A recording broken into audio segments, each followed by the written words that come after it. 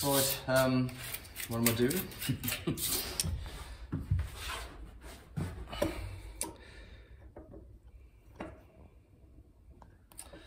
Right, what I'm doing really is making some space in where all this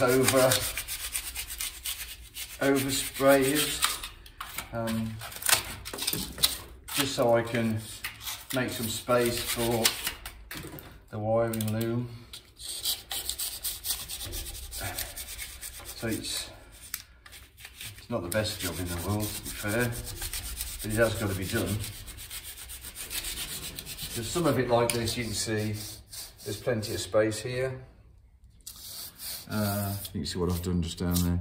Plenty of space here, but where this is just blown over, I've got to trim all that out so I can get some room for the cables. So it's yeah, it's a job, and it's one of those that's got to be done. So best crack on with it.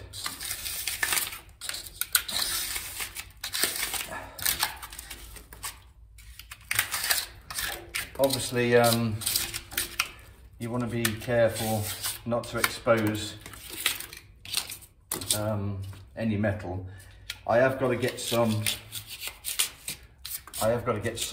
spray foam anyway, because one of the guys at the yard did start to do, I think he was a young lad, he did start to chip away at some of the overspray, but he's been a bit overzealous in places.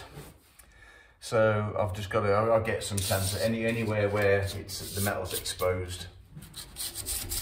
I'll just give that a little bit of a coat of insulation.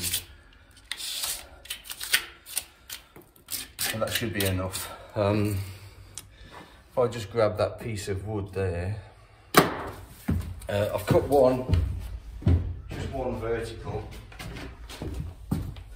Now you can see that, so that will sit. That's a bit of foam there, there's bound to be. That will sit something like that. And you can see there's a gap there for the wiring loom and that to go through. So yeah, I've got to chisel all that out down there, and the same the other side, so it gives me that clearance.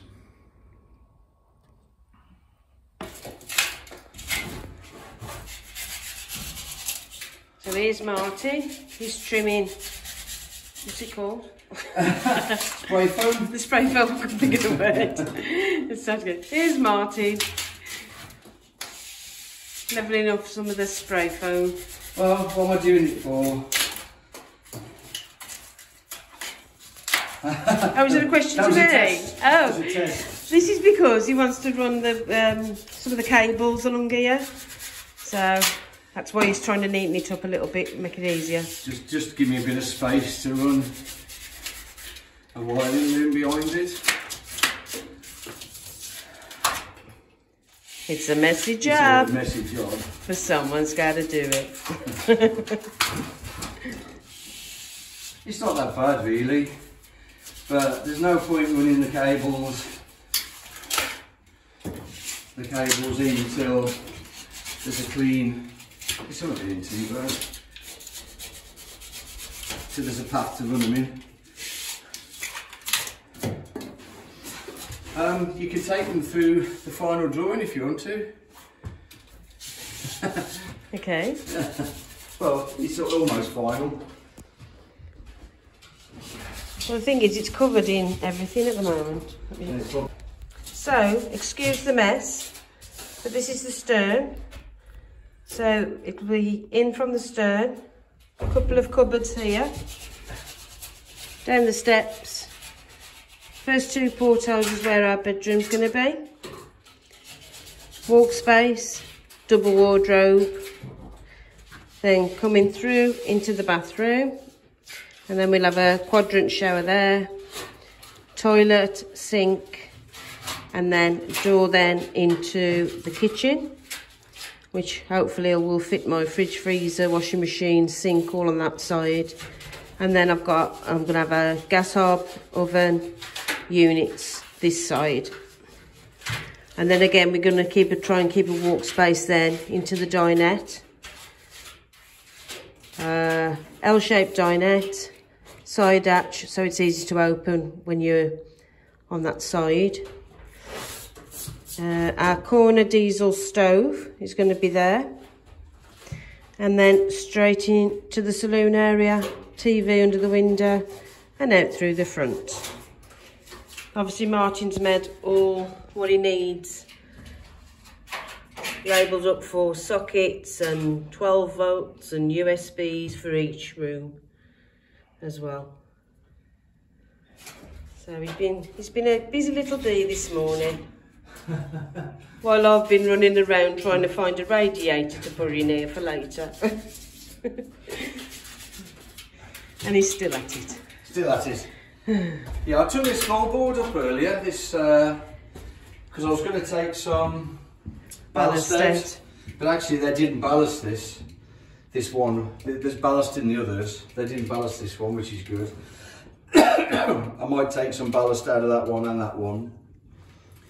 Because looking at our layout, they can be tail heavy quite easily, because the saloon hasn't got that much in it, has it really? No. Okay, you've got the water tank, but when you start putting batteries and washing machines and all that sort of stuff in, they tend to sink at the stern. So I'm going to take some ballast out of here at some point.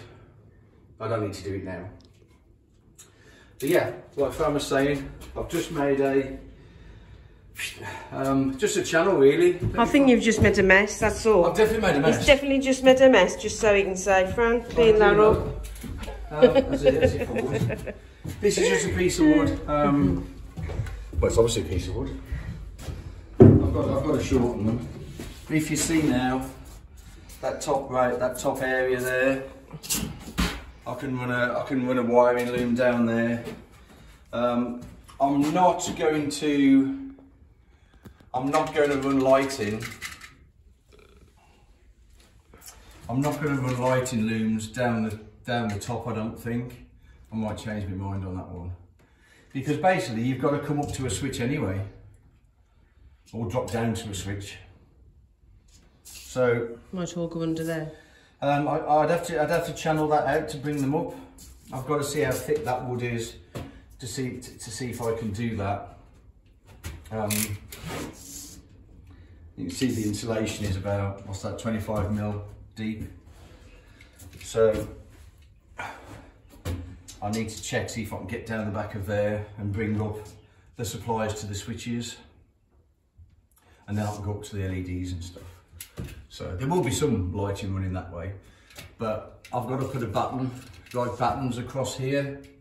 So there is then plenty of space then to run my lighting cables, and that's all that will be up. The lighting cables, TV cable, solar cable, and our internet will be in the roof somewhere. Yeah.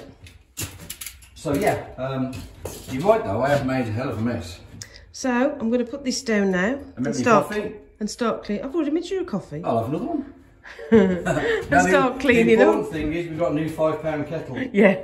Good old Asda. 50p mugs and a kettle. And I've just threw a temporary supply in just so I can charge the power tools and stuff like that. Just a few sockets. And we can leave that radiator on then tonight, can't we? Just to keep it, because it went quite cold last night. Yeah. Well, I've been bloody everywhere for a radiator. Nobody had one in stock. It's them supply issues again, isn't it? There's stuff. Look, when I was after a printer a few weeks ago, nowhere. So anyway, there's our moan after. I think the only thing I'm struggling with at the moment is this is our thermo wood. We'll talk about that later. Obviously, it's got to be fixed on these buttons. I can put a screw there, fine, because there'll be a skirting that runs all the way down. But there ain't a button at the top, is there? There's not a button right at the top. So there again, your cables are going to be all behind there anyway. They'll be behind. Yeah, that's okay. It's how I. It's how I decide to fix that. Whether I just put a screw in the bottom as a bib and braces, that's got it, and then try and fire a nail through into the tongue. What I've found with this thermo wood, I haven't really worked very much with it yet, but because it's heat treated, it changes the property of the wood a little bit, and it becomes really quite brittle. I mean, tongue and groove is brittle anyway, but I'm not sure how reliable. How that will take to a nail. So, and I'd prefer to put a screw in there really. So I'm just pondering that this is just a bit that's got a bit more knots in. This isn't a defect, this is the way it comes sometimes, but on the whole, the wood is fairly clean. So it might be that I decide to put these, the back of kitchen units and stuff, where you're really going to see them. Yeah. So. Anyway. Right, I'm going to put this phone down now. And make me a coffee? I'm making my coffee. So do you, Mona? I wasn't moaning. Ciao for now. Right, press on. Okay, so, yeah, like Fran was saying, all our 12 volt stuff is going to go on top of this battening. What I'm going to do, I'm going to go get some pieces of wood cut and just screw some uprights on there, if that makes sense. Then all the cables can run behind. So I can run all the cables and mark them all up as I want to. Then when the loom is done, I'll get some of the split conduit, sometimes called retrofit conduit. You can get it all different sizes. Basically, it's got a split down it, so you can clip it over cables already in place. So once all the wiring's in, I can cover it all in that conduit, that retrofit conduit, tape it all up properly, and then the loom is sort of built in situ. So I'm going to take everything down there, come up here for our light switches as well.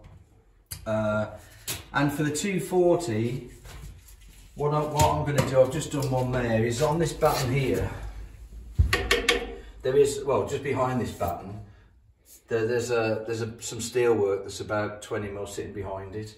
So what I'm actually going to do, I don't know what I've picked up this knife for. There's my knife. So what I'm going to do, I want to keep that 240 and low voltage separate.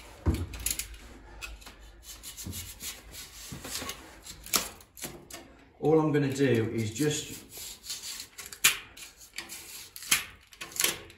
recess that back a little bit without going into that steel. So if I just get a bit of cable, I've actually got a lot of cable.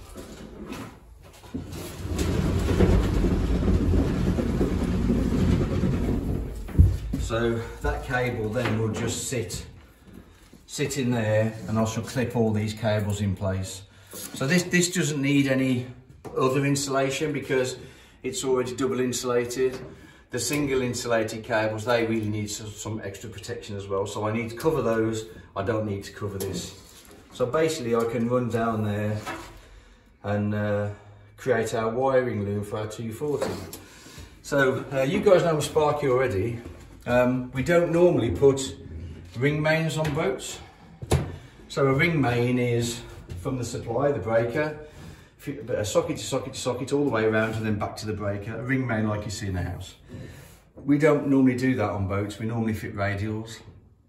So a radial is breaker, socket to socket to socket to socket, and then it ends at one socket. So that's a radial main.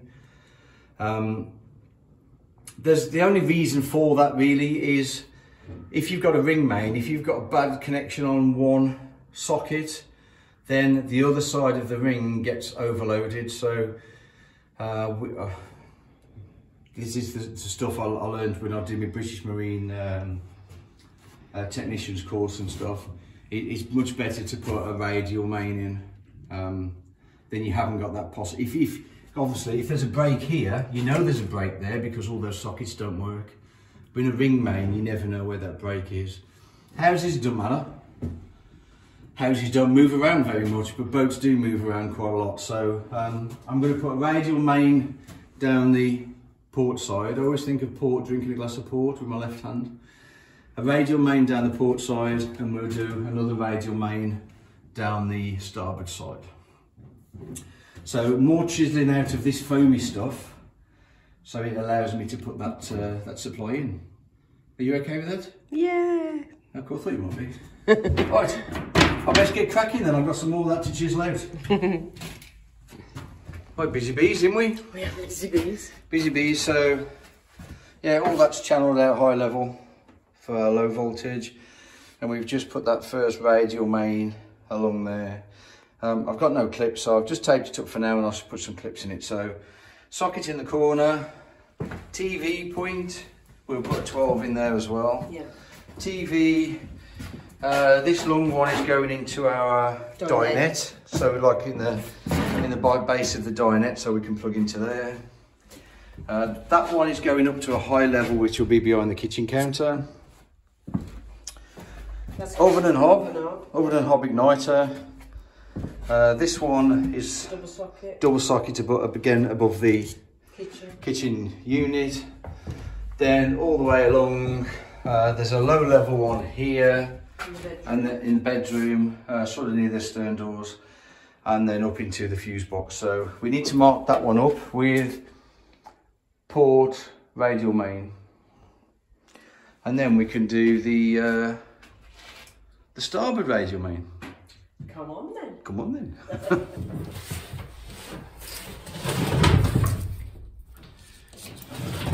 That's another socket there, isn't it? For let's leave a bit more. You always cut a bit off. This cable is so expensive that it's a real fine line between leaving enough so you've not left yourself short and not wasting far too much cable. I say I'll clip all these properly. I'm just going to pop up to the wholesalers, and so that's side of the bed socket there, and there's one up there. Right. Where's the next socket going to be?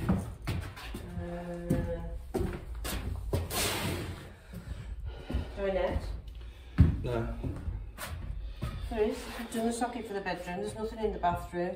You've got to put the washing machine and fridge. One. So there's there's two there for the one for the fridge and one for the washing machine. I could really just put a double in there. I can just put one in. I don't need to put two sockets. So here's where the kitchen starts. So somewhere there. So yeah, so we've got a 2 foot fridge. This is 2 foot actually. I marked these earlier. So that's where the fridge will be. That's where the washing machine will be. So we'll put it there in between them. Hey. Yeah. Okay. Is the fridge 2 foot? It's only 500. Yeah, but the boxes that it slots in. Well, you'd have a gap. Yeah, no, there will. It's 500, but you'll still make it a 600 gap, so you can slot it in and. Oh, we had the other one. Well, it don't matter. It don't matter at this point. I just need to get the socket in the right place. Yeah. I do argue with her. What's 500, 600? What's 2 foot and what ain't 2 foot? I used to sell appliances.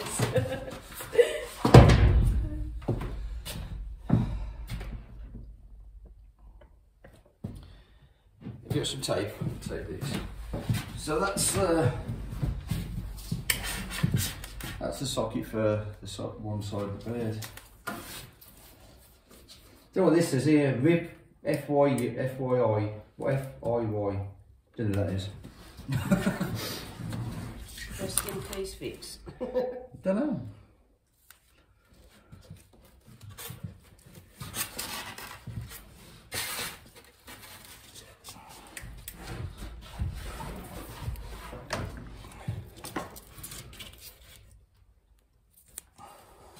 My glamorous assistant. More glamorous than I am. Which I suppose is a good thing, for everyone concerned.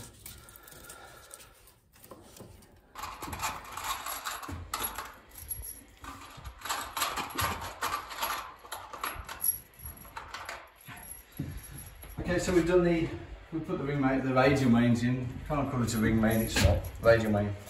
And we're looking at the 12 volt now. So what I'm going to do is, we've already cut this back. Well, the kettle's on. The kettle is on? Cinderella is working. You are getting there. Yeah, so we've cut all this back, as you know. I need to make a wiring loom up, so the way they make wiring looms up generally is they put pins on a board and they'll run all the cables and then tape it. So what I'm going to do is something similar. I'm just putting these screws in here. So this is just to hold the cables while we run them. So when all the cables are in, I shall come along then and put the split conduit on them and make it one complete wiring loom. So that'll protect all the 12-volt circuits.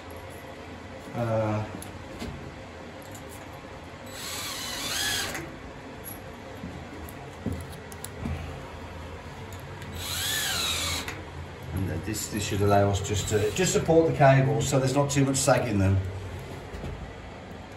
Because if there's cables are, all over the place, then when you come to try and get them in the conduit, there's just going to be too much cable. I'll pop another one in there. There'll be too much cable to actually get in the. Actually get in the corner. I can do. So these are just temporary. These will come out when we're ready. That's one side. Zip. We've got them all the way along there. Yeah. It's actually the 240 stuff is really easy. And it's only really a couple of circuits apart from the calorifier heater. Hey? What are you saying? It's actually the 12-volt cables that will take the time, and there's far more circuits on there. What are you doing this for? Am I cutting now, or am I still recording? You can cut it now. Cut it now. Okay, so we've run quite a few circuits in there. Lots of cables. So you can start to see how many circuits there actually is. And this is nowhere near finished. We need to put a circulation pump, 12-volt supply in there for the back boiler. And we've run out of 6mm cable, so already. At the back, again, I'm going to put trunking across the back there. This is 2 USB points in the bedroom, there and there, and you can see then we need to start running our circuits down there for our 12-volt fridge and things. But you get the idea. Yeah, they're all definitely labelled, so we know what they are. Because yeah, all those cables meeting back here would be an absolute nightmare. I could figure it out because I can buzz them all out, but I'd rather not do that. So we're just talking about our switches. Our switches now for our lighting, which we're going to start running that in now. Two-way switching for entry and exit into each room, because you might be walking into the bathroom from one side or the other side, so you need switches both ways. So with two-way switch, just about everything. So right, let's start running some light switch cables. We're not running the LED cables at the moment up the roof, but like here, we'll come along in our normal wiring loom. I should cut a small piece out there with a multi-tool, and that will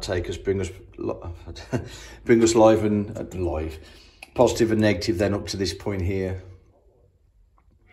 In fact, there'll probably be a couple of positive and negatives here, because one will be for the dinette sort of space and one will be for the kitchen lighting sort of space. So there'll be a couple of supplies to this one. And the overhead over the dinette. The overhead's fine because that'll all come off the dinette circuit. Right. But still can't make my mind up whether to have it there or there. Well, we'll put where you want it. Right. Okay. So let's run some of those lighting circuits. Can we? Come on. Chop chop. Chop chop. What time is it? It must be beer o'clock. We ain't got none. I have. It's 10 to 5. 10 to 5. So we press on for a bit longer, shall we? Yeah. Okay. Another hour. Another hour. Okay. That's enough for one day, is it? Yep. Tea time. Tea time. What have we got for tea? Curry. Oh. Chicken and mushroom. Not bad. Not bad. So yeah, we've had a busy day. Lots of wires. Lots of wires. I'll just take you around just quickly what we've been doing. Yeah, so it might look a little bit chaotic. It's not. So yeah, all these cables, these are all 12 volt cables that are running all the way under that one bulkhead. That's things to like, well, kitchen lights that will be up here. We've got two-way switching for the bathroom light, two-way switching. We've got the power for our circulating pump somewhere. We've got two 12 volt and 240, so we can choose which telly we want. All this, it does, like I say, it does look chaotic. Spaghetti. It does look like spaghetti, but when this is all enclosed in flexible conduit, and it will be P-clipped to that batten as well. So all flexible conduit, all taped up, P-clipped. That will start to look very neat. There's our nest of spaghetti in there, but I'll sort that out. I'll put a cable tray across the back of there. That's behind cupboards and steps. And then we follow the light, the other side, so the starboard side we're just sort of working on. That's like 12 volts for a USB and USB there too. Two 40 volt sockets either side of the bed. Again, I'll clip all this up when I get some clips tomorrow. What else we got along here? More socket there for the fridge. Plenty of towels on as well, so plenty of space. We've got a negative and supply for the dinette here as well. Kitchen light negative. So kitchen light negative. That's because the supply, sorry, to the kitchen switch is over there, and I'll bring two-way switching cables over the top when I've battened. So it's all getting there. We've done quite a lot today. It might look for the faint of heart, it might look as though there's a stack of stuff there. Oh, that's the cables for our horn and headlights as well. They will go out here, run along the top of the A-frame board to the headlight and horn there. So they're all 6mm cables, by the way. So yeah, we've had a busy day. Busy.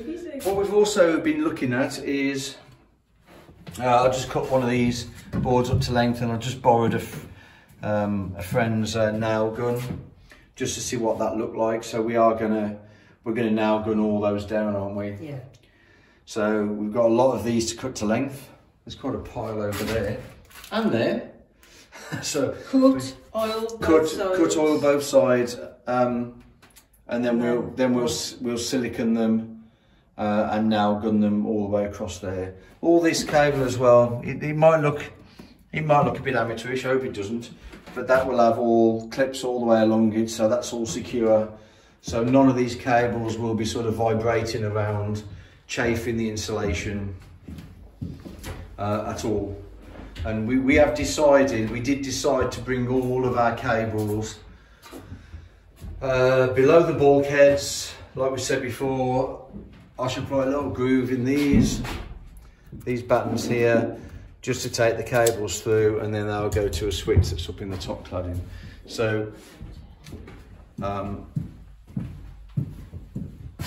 that seemed like the way I wanted to do it, and that's the way I've done it. Not saying that's the way you should do it, but that's the way we've done it, eh? Yeah. Okay, so I think that's enough for one day. Yeah. I think somebody else cooked me chicken curry. Chicken mushroom. Chicken mushroom, even better. And we've got a bit of a shopping list, haven't we? We need some more cable. Yeah, this one's empty. On a narrowboat, you can really nail through the cable.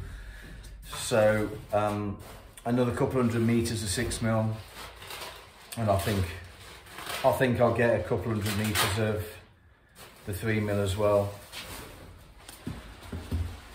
Yeah, that's like £400 worth of cable right there. So yeah, we've done pretty well, I think, for one day. Generating a lot of rubbish, and as you've seen, we've been cutting this back so it leaves. I don't know whether you can see that actually. Let me just have a look. So where's that one board? Here it is. There's always something in the way. and there's something in the way there. So, so I'm sort of trying to give the idea of, once this is P-clipped at the back, I don't know if you can see that. Once that's P-clipped at the back in conduit, you can see there's a nice space there for the cables to run along. Now we've cut that insulation out as well, so it'll look a lot better once the conduit's on there. Yeah. They look a lot neater and all P-clipped in, so that'll all be done properly. Right, was off. Thanks for watching. Thank you. We're actually getting somewhere. Quite enjoying it, really, in a weird sort of way, even though it's a busman's holiday for me. I do that anyway. But this is for us, and it's always a bit more personal when it's for ourselves. So let's go and have a curry. I think there's a couple of beers in the van. I might be helping myself to one of those. I might have a glass of wine. She might have a glass of wine. Shall we? Have we earned it? I think so. I think we have. Okay, see you next time, guys. We'll carry on our wiring next time. Get all this conduited up. Yeah. And we start to batten out and tack properly and everything. Yep, we get all that done. Start to batten in the ceiling as well, ready for the ceiling T&G as well. So all good. Thanks for all the new subscribers, new and old. Yeah. Some people have been with us for a little bit of the journey, haven't they? And we welcome all the new guys. Feel free to make comments. It's not really a how-to video. It's just what we're doing. Yeah. Might give you some ideas if you want to do that yourself, or maybe you just enjoy watching people build boats. I don't know. But yeah, we're not doing a technical thing, but there will be some technical stuff along the way. But not really a technical thing. We've not done through cable sizing and things, but that's quite easy to do anyway. All the cables have been sized for the run. It's basically just our boat building it. Yeah, I'm not doing a how-to. It's just this is how we're building it, and this is the trials and tribulations along the way. So see you next time. Thanks for watching. Press that subscribe button if you want to follow us and see all the rest of the build. There's lots more to come. Lots more. Yeah. So yeah, see you next time. Thank you. Bye-bye. Bye. Bye.